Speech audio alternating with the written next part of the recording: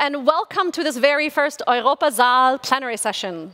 Today, we're taking a look at drivers for a just and social energy transition. Now, when addressing the climate crisis, it's important to design measures in a manner that is inclusive and socially equitable. The main question that I'll be looking at with my panelists today is, what are the steps necessary to ensure that the shift towards a low-carbon energy world is organized in a socially inclusive and just manner? I'd like to now introduce the guests on the panel, starting on the left of your screen. Parviz Shahbazov is the Minister of Energy for Azerbaijan. He was appointed as Azerbaijan's Ambassador Extraordinary and Plenipotentiary to the Federal Republic of Germany in 2005, a position you held until 2016. Welcome. Thanks so much for joining us today. Leonor Gewessler, the Federal Minister for Climate Action, Environment, Energy, Mobility, Innovation, and Technology of Austria. She's also a scientist and an environmental activist. She was previously the Executive Director of the environmental organization Global 2000 from 2014 to 2019. Welcome, Your Excellency. Kostas Grekas, the Minister of the Environment and Energy for Greece, and you have been a member of the Greek Parliament with the New Democracy Party since 2012. Welcome, thank you so much. And Konstantin Borosan, he is the State Secretary for Energy in the Ministry of Infrastructure and Regional Development of Moldova, and you've worked on a number of projects aimed at modernizing the Moldovan energy sector. Thank you so much for being with me live and joining us virtually. First, we have Lucia Bakulumpaji-Wamala. She's the CEO and founder of Bakulu Power, which is a renewable energy company that designs, installs and operates energy systems for both residential and commercial clients in Uganda. Hello, welcome, Lucia. And Barbara Pompili, hi, Minister of the Ecological Transition for France, a post that you've held since 2020. She was also previously Secretary of State for Biodiversity. Welcome. Thank you all so much for joining me today. I know that our time is limited, and so I'm going to get right into our questions. For this first round of questions, I'll ask you all to keep your responses to about 2 minutes. And the first question is for our ministers on the panel. Minister Gewessler, Minister Pompili, and Minister Grekas. You each represent a European Union member state. Can you speak to a bit about how your respective countries work within the European framework to ensure that the transition to an economy with net zero greenhouse gas emissions by 2050 will be achieved while advancing the socio-economic well-being of all citizens? And I'd like to start with Minister Gewessler of Austria. Thanks a lot. What an honor to give the first input. I'll start it on a quite meta level.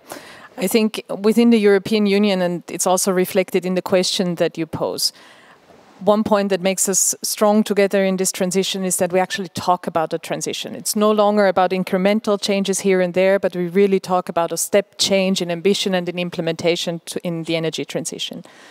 The second point is we do it on a set of on a common denominator, that we want to do it in a transparent and open and accountable way, in a socially just way, in an inclusive way.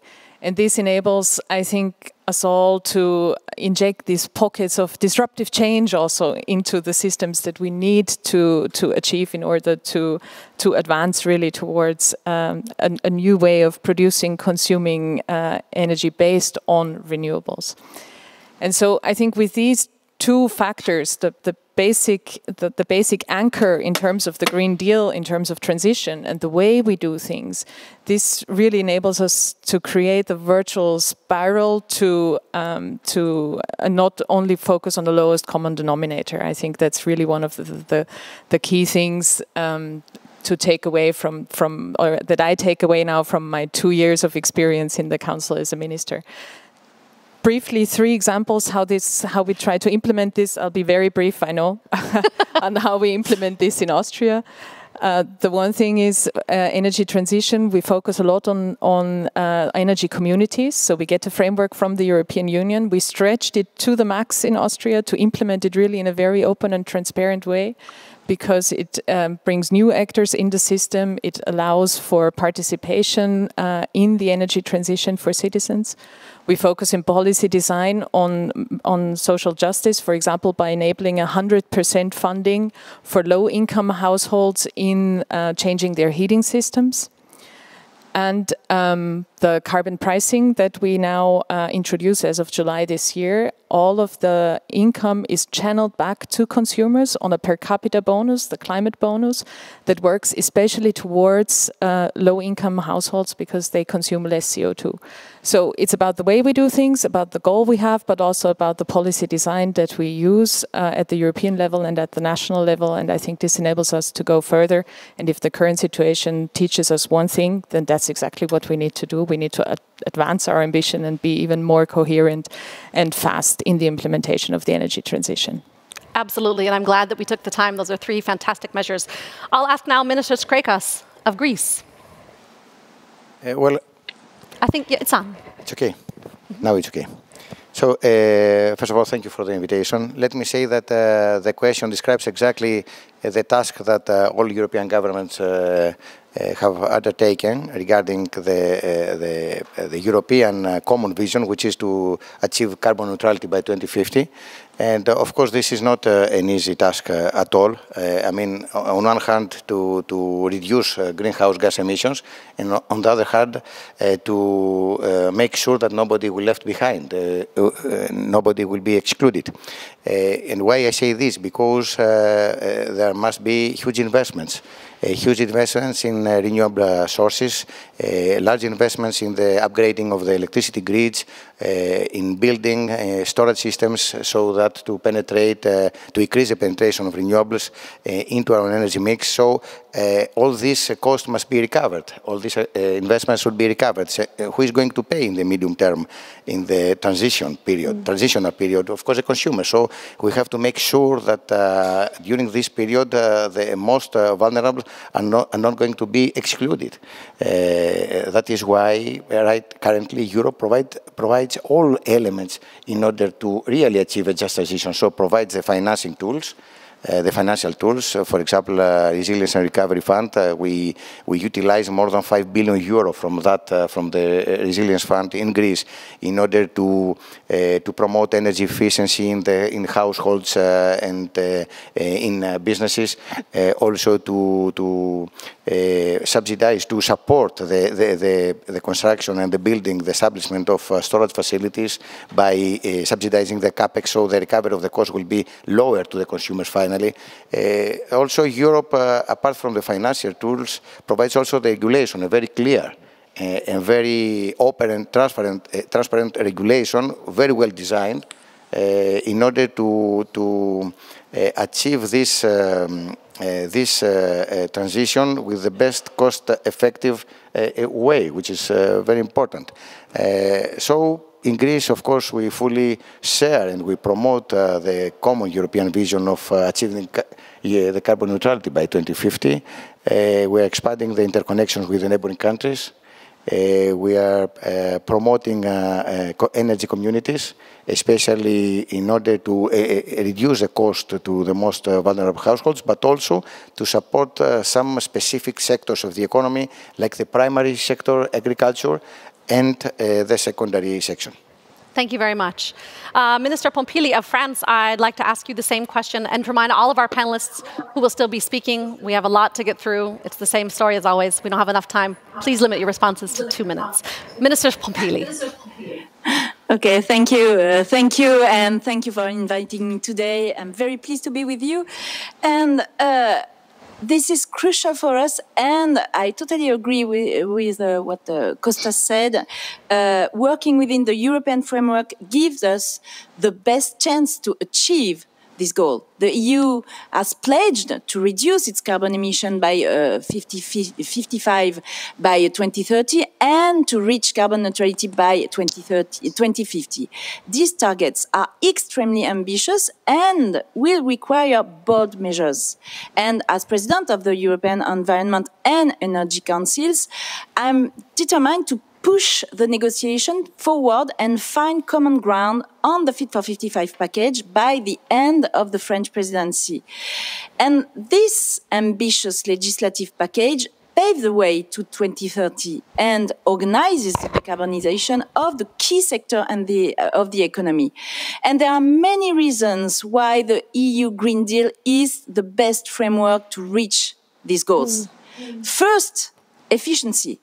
The EU is a leading continent for carbon pricing, and thanks to the strength of the European carbon market, the emissions of the industry and power production sectors have been reduced significantly since 2005. With the Fit for 55 package, the ETS will be strengthened and extended to new sectors, and the Council has also agreed on the creation of a carbon border adjustment mechanism, which will incentivize our trade partners to align their climate policies with the EU. Second, level playing field across member states. The energy transition will require huge additional investment by 2030 to spur economic activity and innovation. And for instance, the EU is leading the transition towards electric vehicles thanks to ambitious policies such as the CO2 emission standards on car. And third and last, in line with what Eleonora and Costa said, social justice and solidarity. The EU is the most advanced form of international cooperation to provide solidarity across member states, workers, and taxpayers. For instance, the Just Transition Fund targets the regions which are the most affected and helps workers and businesses to reallocate their resources toward most sustainable activities. It's very important, I repeat, not to leave anyone behind. Absolutely. Thank you. We don't want to leave anyone behind. Welcome back. We're going to turn to a guest now joining us live, Minister Shabazov of Azerbaijan. Now, Azerbaijan has significant untapped renewable energy potential, but your country's energy economy is still geared heavily towards the domestic consumption and export of fossil fuels. What is your government's master plan for reducing Azerbaijan's dependency on oil and gas at minimal cost to those, as we were talking about earlier, the most vulnerable who might need this industry? First of all, thank you very much for the invitation. I have to mention that, Azerbaijan, for the historical reasons, has been the hydrocarbon-rich country. Another important element was that Azerbaijan has been striving also to provide for its own energy security and sustainability of the energy sector. That's why the oil and gas sector has been developing very effectively and rapidly in the recent years, and we were providing for the energy security not only for Azerbaijan but also for its neighbors and its partners, and also made significant contribution into the energy security of Europe. At the same time, we have to understand that without provided energy security, we cannot start the processes of decarbonization. And now when we have already provided for the necessary level of the energy security at the national level, we have started to embark on the development of the renewable sources of energy in Azerbaijan, and it has become already one of the priorities of the social economic development in our country. And of course, we see the development of renewable sources of energy as one of the important elements for the economic development in our country. At the same time, I have to mention that we have the great plans for the development of the renewable source of energy on the liberated the territories of Azerbaijan, and we in a parallel have declared the 30% of the share in the generation capacities of our country for the renewable sources of energy by 2030. And we have enormous the capacities of the renewable sources of energy, and concretely the wind energy in the Azerbaijani sector of the Caspian Sea, which actually is coming to the focus of our government, and we would like to embark on the development of this sphere. I'd love to come back to this a little bit later for another question that I'll be asking of you. Thank you so much, Minister Shabazov. Secretary Borisan, the Moldovan government has made it a priority to help the country's most vulnerable cope with high energy prices. What measures have you taken so far when it comes to this, and what role does international cooperation play? Thank you. Thank you, first of all, for inviting us and to have opportunity to participate in such inspiring event. Moldova, for the first time, participate in this Berlin Energy Transition Dialogue. And please accept, apologize from His Excellency Deputy Prime Minister, Minister Andrei Spânu, for not be able to participate at this event from objective reasons. Back to your question. Indeed, Moldova has taken list of actions to support consumers facing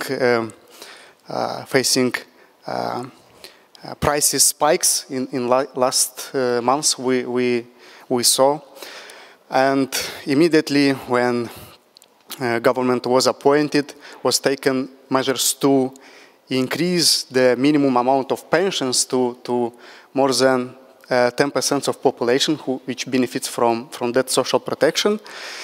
Then government has taken a decision to increase the minimum wage in real sector. This also contributed to increase incomes of population, of consumers, to pay their bills. Then, of course, more targeted measures were taken when tariffs were increased, and this is support directly into bill. And we discuss here about consumers which have a consumption until a certain level of energy, for instance, in case of gas. So consumers which consume not more than 150 cubic meters of gas benefit from a compensation which government cover. And also those consumers connected to district heating also benefit from compensation directly into the bill. This is one of the measures what government taken. Another, I'd love to come back to this actually later. I want to make sure we have time for all of our guests to introduce themselves. I'd now like to turn to our next digital guest, Ms. Bakulumpaji Wamala. I'd like to let Kara know I'm having an issue with my iPad right now. But I'd like now to turn to Ms. Bakulumpaji Wamala, who can give her opening statement. Absolutely. Are you okay? Yes, please go ahead. Yeah, sure. Is there a question directed towards me, or should I just speak? No, definitely there's a question directed towards you. Unfortunately, the power on my iPad has just gone out, and I'm going to ask Kara to join me up on stage for a moment, and I'll be able to direct the question at you. Thank you so much for your patience. Thanks so much, Kara. No worries. Thank you so much.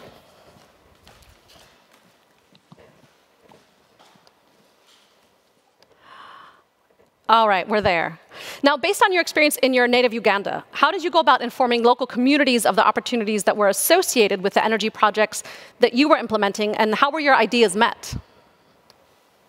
Yeah, absolutely. Well, first, I also want to thank you for inviting me. It's really very humbling to be on a stage, well, virtually, with all of the esteemed ministers.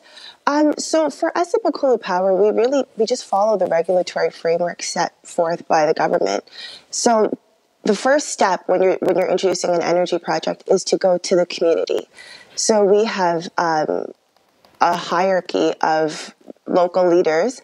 We liaise mostly with the sub-county chief and the chief administrative officer. So absolutely step one was getting in touch with them and letting them know our intentions to come and electrify their communities. And we held public open community meetings, and we let everybody have a chance to get on the microphone and speak. And we were met very positively. One thing that came up, which kind of shocked me at first during one of our earlier meetings, was a local resident immediately said, well, don't come here and steal all of our women. And I I found it a very odd comment. But the further I got in the development process, I actually began to understand what he was saying. When you have people, I mean, I'm Ugandan, yes, but you can hear my accent. I was raised in the West. So when you have people coming from abroad, and even our team is really, everyone is, except for me, is born and bred in Uganda. But even still, when you come from the city of Kampala and you're working in a deep rural area, there is a disparity between income.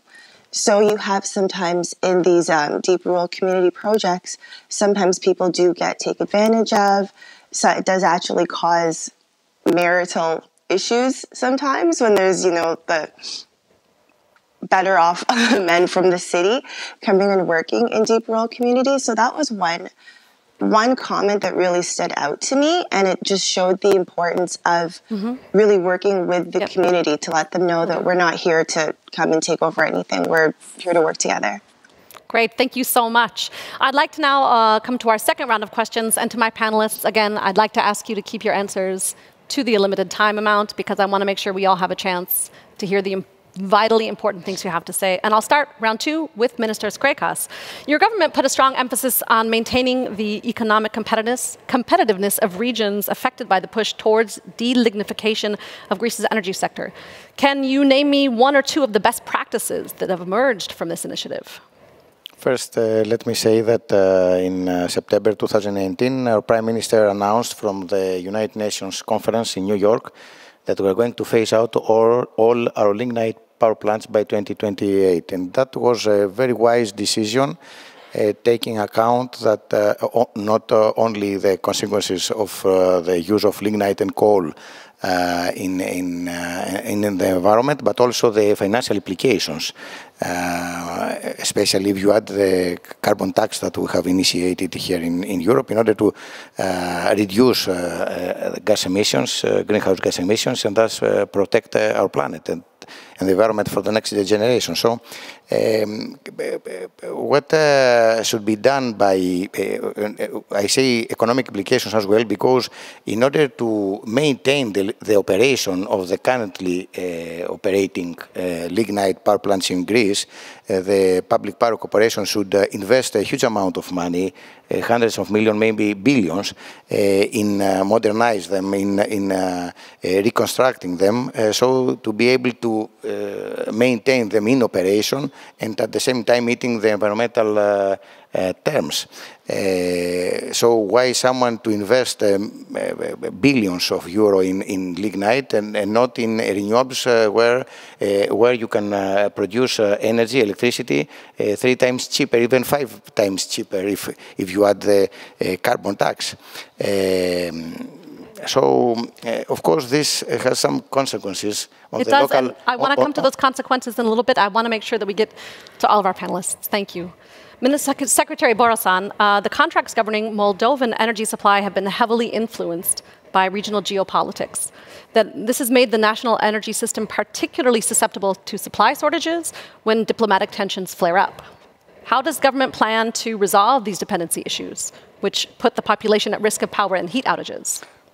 Well, indeed, regional situation affects energy supply, gas supplies to Moldova and to countries in the region. But I would like to stress that government of Moldova already taken some actions to strengthen our energy security, and that's we already approved new draft law on natural gas, which impose obligations of suppliers to have minimum amounts of gas stored into the storages.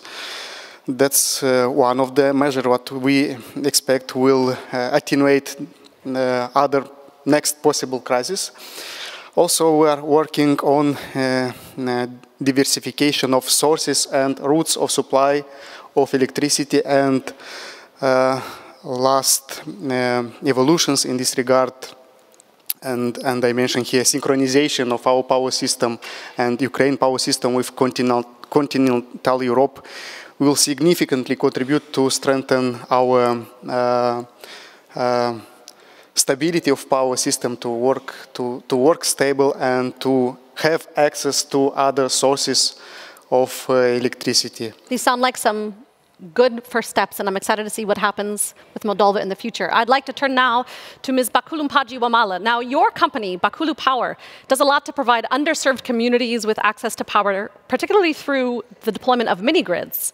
I wonder if you can tell us a few of the benefits about this decentralized approach when it comes to the energy transition, especially in that social context. And you spoke about it before, but I think this is really important to talk about. Absolutely. Well, decentralized plays a really important role. I think a lot of times when people think of power projects, they think of Grand Renaissance Dam, Grand Inga Dam. Of course, my iPad would fall as I'm talking. Think of Grand Renaissance or Grand Inga. But the smaller projects like ours, mini-grids, can actually get people electrified, can get communities electrified a lot faster.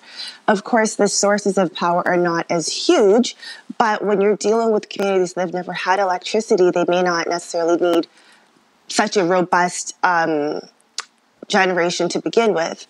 And also a big benefit of decentralized is that you can, if the grid does get extended eventually, you can just kind of add them in. You know, you can feed in these mini grids into the big national grid. So I think the biggest benefit is the speed. That's a great benefit. I'm happy to see that we're having problems with iPads, both live and online. It's fantastic. I appreciate the solidarity. We're going to go ahead and stay with one of our virtual visitors. I'd like to turn now to Minister Pompili. Now, how has your government motivated the French citizens to become an active part of your country's ecological transition? Do you have one strategy that succeeded maybe, and maybe one area that's proved to be more of a hard sell? Minister Pompili? Yes, achieving France's climate and energy objectives depends on a diverse and complementary mix of public policies. The daily commitment of each citizen is necessary. And by favoring climate-friendly lifestyles and consumption patterns, citizens become key players in the low-carbon transition. They influence the economy as a whole. Because the fight against climate change will have concrete impacts on our citizens, we organized a public consultation on our new climate and energy roadmap using a dedicated web platform. The purpose is to feed into this roadmap by identifying the policies levers favored by the public. Another example of large-scale involvement of citizens is the French Citizens' Convention on Climate. A national debate in December 2018 had shown a strong demand for more participatory democracy and a just transition. So, the President Macron decided to organize an unprecedented initiative to include citizens in a participative democratic exercise on climate. The French Citizens' Convention on Climate was asked to propose measures to achieve the current climate target in a spirit of social justice. And 150 citizens were chosen randomly and worked for 9 months with dozens of experts to propose concrete measures. And in the end, the members of the convention adopted 149 measures covering all sectors: mobility, consumption, housing, production, and food. The French Climate and Resilience Law, voted last year in Parliament, is directly inspired from the citizens' proposals, and its ambition is to spur a major change in society. And for instance, we have introduced new obligations in terms of thermal renovation of buildings and created renovation coaches that will help households in the planning and design of their renovation project. We are pushing environmental labeling further to reflect the climate impacts of goods, and we have banned internal flights when there is an alternative by rail in less than 2 hours and a half. And last, we are making vegetarian options available in public and university canteens, so on and so forth. As you see, it's a full range of measures that will imply also a revolution in the citizens' behavior. Definitely a full range, but it sounds like the people are starting to enjoy them. That's fantastic. Bringing it back to our hall, I'd like to come to Minister Shabazov again. How do you see the buildup of Azerbaijan's sustainable energy sector contributing to employment creation and economic recovery? We're obviously still in a pandemic, but I'd like you to speak about it briefly for about 2 minutes post-COVID. You know, the stability in the Azerbaijani energy sector has been achieved by the means of diversity of sources, routes, and markets. And we also wish to continue this policy of resilience, this strategy also in the future. And to this end, we are working very hard on the application and development of the renewable sources of energy, and we believe that the development of the renewable energy sector in Azerbaijan will contribute, as I have already mentioned in my previous comments, to the social welfare, economic development, and also environmental sustainability.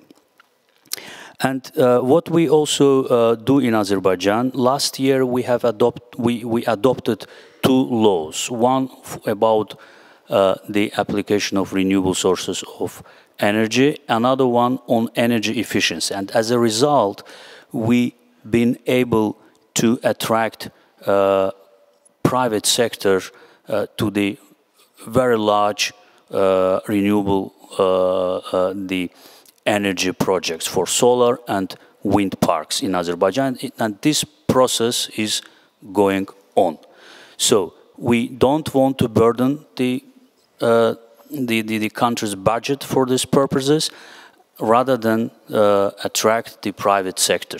And we have been successful, and we will continue this way, hoping that it will contribute into the further economic and social development of our country, and of course will positively influence the employment opportunities. Thank you very much, Minister Shabazov. Minister Gewessler, now Austria is a technological leader when it comes to some very carbon-intensive industries, such as paper and metal production.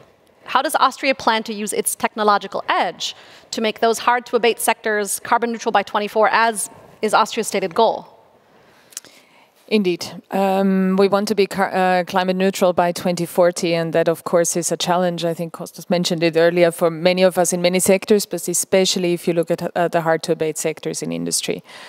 So this needs a special focus. But I'm 100% convinced this is not only a challenge, but it's a huge chance. It's a huge chance for innovation, for employment, for also technological leadership in many sectors. And Austria has done it before. If you look at steel production, decades ago, an Austrian company developed a new process, the Linz-Donawitz-Verfahren. It's still used for the majority of steel production worldwide. So that's the task we have to do again, to do it in a climate neutral way. So how do we go about that? I think it needs the right framework conditions, also legal in law that we are here as politicians responsible for. So I see our Renewables Deployment Act, 100% renewable electricity by 2030, as one step of that equation, because the stable and price competitive electricity supply is at the base, because much of this will be about electrification, green hydrogen. So that's a basic assumption. The second one is, of course, this needs extensive investments, and this needs extensive investments in a competitive environment that's also there globally. So this also needs support. We were talking about a just transition with a view to individual households earlier. We also need to look at it with the view of who are the sectors that have the biggest challenges in the industry that need special support. Because for most of them, this means really a disruption in business models, completely new business models or product portfolios. It needs new production processes, long investment cycles. So also in politics, we have to step up to that challenge and develop our support mechanisms accordingly. So that's why we use RRF, the European Recovery Fund money, for a transformation of industry fund. That's why in our new climate law we have embedded a transformation fund with a longer term perspective, also in support mechanisms for industry outside of the ETS, and that's also why we build another mechanism for the ETS side of industry, because we just need to acknowledge that this technological step change that we have there will need public support. But if this comes together, the good legal framework at European level, we do this with the carbon border adjustment at the national level, with the energy regulation and the support mechanisms. I think this is exactly the third factor. Let's not forget the companies who have CEOs who now understand this is the time to do this leap into a climate neutrality production process. Then I think we really have all the ingredients there to actually make use of this position, and because this will be the demand of the future. The demand of the future, green products, green production processes. And I love that you brought in their public support, because that's the next question I have that I'd like to address to all of you. It's about public support, and because engaging communities from the bottom up, it's critical to this big job that we have in front of us, and realizing the full potential of renewable energy sources. We have about 7 minutes for this, which means each of you gets about a minute. So I want to ask you for one mean or method. What way have you come up with or made use of that you found to be particularly effective to establish inclusive and just participation and supply chain process? Minister Kostas? Let me first say that right now, currently in Greece, they operate more than 700 energy communities with a capacity in renewables of more than half a gigawatt. We also are going to utilize more than 100 million euro from the Resilience and Recovery Fund in order to promote and support energy communities that will be granted 100% of the cost of the renewables in order to subsidize and reduce the energy cost they pay. So we're talking about vulnerable households. And this is a way also to mitigate and tackle the consequences of the lignitization process in Western Macedonia that is currently taking part in Greece. Thank you very much. I'd like to go to one of our virtual attendees. Minister Pompili, can you tell us one method that France, has come up with that is especially effective? Yes, thank you. The French government has taken several measures to help local authorities to develop renewable energy projects. For instance, in partnership with our ecological transition agency called ADEME, we have launched a network of councillors that will help local authorities to better plan the deployment of renewable in their territory by providing information on renewable technologies and guidelines to enhance local acceptance, like planification, local consultation, etc. We want to help communities to be actors of the energy transition by developing self-consumption projects which can benefit from a specific support scheme. We are also working on creating a regulatory framework for energy communities that will allow the members to produce, share, and sell their energy. And last November, I announced 10 measures to accelerate the development of participatory projects by local stakeholders. In particular, I set a national target of 1,000 new projects by 2028. And finally, the French government is currently consulting on the revision of its energy and climate roadmap. This discussion will help define national and regional goals that will be shared by all the interest parties. Thank you very much, Minister Pompili. I'd like to go back to Minister Gewessler. I can really continue where Barbara left off. Energy communities is a big issue for us. I mentioned it in the very beginning, as Kostas also described, so I will not go into this a lot. I'd like to bring in another thought. It's the question of what does just transition mean, and this leap towards the energy transition for the labor market and for the people actually working in sectors that will now face big changes. And so what we did in Austria is we started a just transition process together with the Chamber of Labor, the trade unions, but also the Employers Association, and looked really very intensively at the sectors that are carbon intensive and labor intensive to see not only where do we need additional qualifications, because if we want to have 1 million PV installations on our Austrian roofs by 2030, I need people to actually put them up. So where do we need additional qualifications? How do we train workforce? Where do we get the people? But also to look at the sectors that really face change, because there's people in there with their personal histories who are proud about what they do. And then we say, but now things have to change. So what do we need to accompany this change also in the labor market and with all the structural and regional aspects all of this has. And so that's why we brought together all the actors. We'll present the first action plan for the energy and the heating and electricity sector in the first quarter of this year, and then we come up with a set of measures what we have to do in order to make sure that. I think taking people along is not the right framing for what actually the task is, but for really making people actors in this transition and empower them to be part of this transition. Absolutely, they are a part of this transition. Minister Shabazov. Yes, we also working on the development, the different forms and ways of the support mechanisms for the active consumers of the electricity energy. And at the same time, we, on the liberated territories of Azerbaijan, we are now in a process of building some smart villages, which will be then fully regulated and managed by the local authorities, municipalities, energy communities, and also due to the green energy concept for the whole Karabakh region, we are going to install on every house the solar panel or solar collectors to provide these households with the renewable sources of energy. So they are the different mechanisms that we are working on that, and in most cases we try to attract also private sectors to these processes. Cooperation between the public and the private sector is absolutely going to be vital to make the energy transition happen. We'll go to our virtual guest again, Lucia Bakulumpaji Wamala. Yeah, as project developers, working with the community is, as I mentioned earlier, it's our first step. You know, modeling energy projects is very difficult.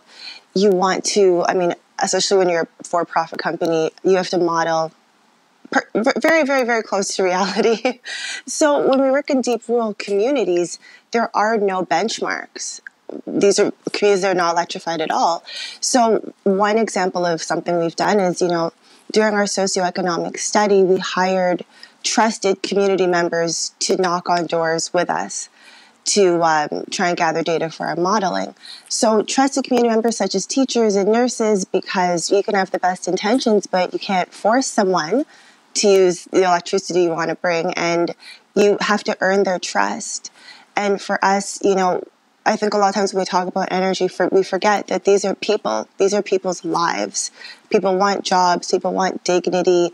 So we cannot skip over working with the communities, much like we cannot skip over working with the regulators. We also work very closely with regulators in Uganda because we want projects that will be built, that will be used. A lot of times the modeling is wrong, and projects, you know, developers go bankrupt. So the community is who we're really doing everything for, and we even have a profit sharing agreement as part of our business model.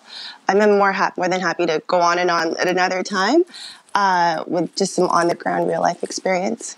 That would be fantastic. I don't think that we have the time, unfortunately, in today's panel, because I want to make sure to hear from Moldova. Secretary Borosan.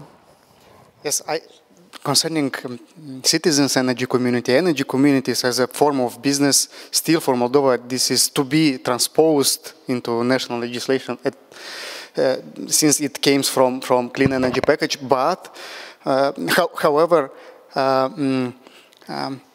instrument which encouraging small-scale projects in national legislation, this is net metering mechanism, and we see high demand for such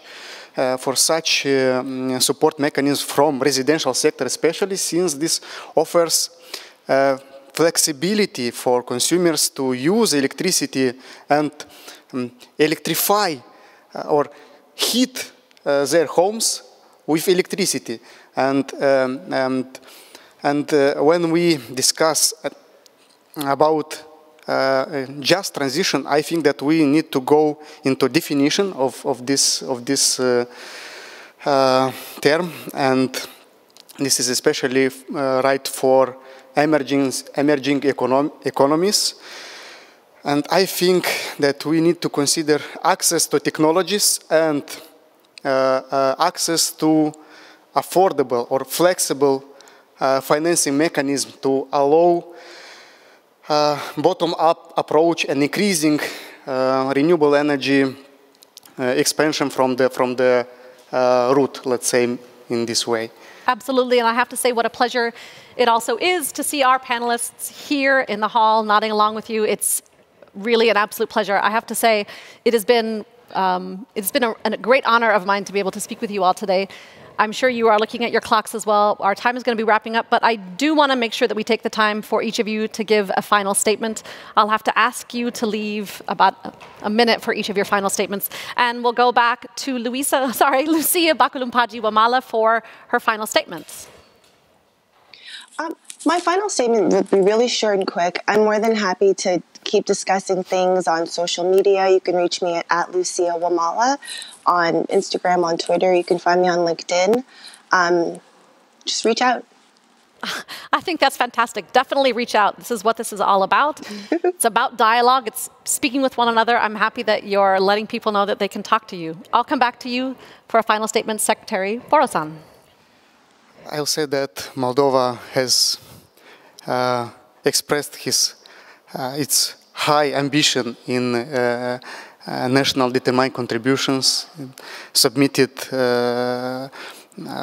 being the fourth country which submitted its revised ambition, and now as the main word of this event is time for from ambition to action. So we need to move in this direction. Absolutely, we do need to move in this direction. I'm going to move in this direction to Minister Skrekas. Let me say that currently Europe is leading the world regarding the carbon neutrality. We are all part of this. We fully share this European vision, this ambitious vision. Of course, there are extreme conditions and situations currently that we have to tackle. So Europe and all together we should act now in order to protect this vision and of course to support the most vulnerable that are facing currently quite severe situations regarding the price spikes and the way they should carry. So in order for this to be implemented in time, maybe even sooner now, because now it seems it is proven to be so critical, because it's not only the delinked, let's say, to be delinked from the Russian gas. It is to regain our energy dependency as Europe. So altogether, both energy security and energy transition to carbon neutrality, I think, show the way. And for that, we should act as a unity and act quickly. Absolutely, acting together and acting quickly. Very important parts. Minister Gewessler, your final comments. Again, I can immediately pick up from where my colleague left off, because it is exceptional times. And it's not the first gas crisis that we live. It's exceptional because it's now based on an actual war on European territory, which really I think everybody shares the concern and in this. But it means that the energy transition is not any longer only about, well, it never was, but maybe it's not only about climate action, yeah? But I think it has become blatantly clear that this is also about security policy, that this is about independence, that this is about so much more. It's probably also about democracy. And so that we really need to this needs to be the lesson out of this situation, that we really need to speed up implementation of the energy transition. Every windmill that we put up this year is a sign for independence, is a step towards independence. Every fossil heating system that we change this year is a step in the right direction. And I think this must be the lesson. Let's not postpone, but let's advance this common effort. And let's do it together, obviously. Learn from each other. Thanks for this event. Exactly. Thank you so much. And it's true. This is something that we're all going to have to do together. And it's such a pleasure to see so many of you agreeing with one another and picking up where the other person left off. I'd now like to move to Minister Pompili of France for her final statement. Thank you, and thank you again for this interesting debate on the key issues. And in line with what I just heard, the health and economic crisis caused by the pandemic, the longer-term crisis driven by global warming, and this crisis we are facing in Ukraine are not mutually isolated crises and must be tackled jointly. It's essential that the recovery put us on a path towards carbon neutrality by mid-century. But it is also essential that the benefits of decarbonation be equally shared and distributed. Otherwise, the goal of carbon neutrality will prove politically unsustainable, as it would increase inequalities.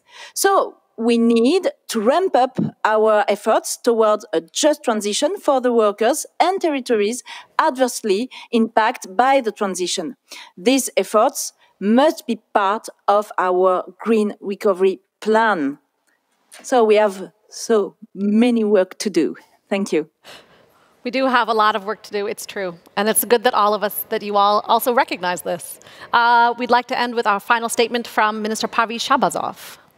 Thank you very much. The renewable energy source is a universal source which allows all the countries to provide for their energy supply, and without even having the natural, traditional hydrocarbon sources, become the energy producing country. And it is important for economy, it's important for environment, it's important for the energy security and of course independence. And here I would like also to mention that this process should be, this transition process should be well thought out and should be very smart one.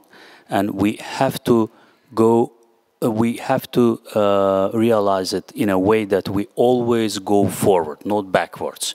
That's why we have to take care about international cooperation. We have to stay together and provide for the better results at the end. Thank you for this excellent panel. This excellent panel is really because of the 6 of you that are here, and I have to say what a pleasure it has been. I know that we have a huge digital audience following us online today, and so I'd like once again to wrap up this panel by thanking my guests who are here. Minister Pavel Shabazov, the Minister of Energy for Azerbaijan. Joining us online, Minister Pompili, the Minister of the Ecological Transition for France. Minister Leonor Gewessler, the Federal Minister for Climate Action, Environment, Energy, Mobility, Innovation and Technology for Austria, Minister Kostas Grekas, the Minister of the Environment and Energy for Greece. Just to my right, Secretary Konstantin Borosan, Moldova joining us for the first time this year at the Berlin Energy Transition Dialogue, the State Secretary for Energy from Moldova, and Lucia Bakulumpaji Wamala of Bakulu Power. My thanks to all of my guests. It's been such a pleasure to have you here. I'm going to go ahead and give you a round of applause because I think we all deserve it. Thank you so much.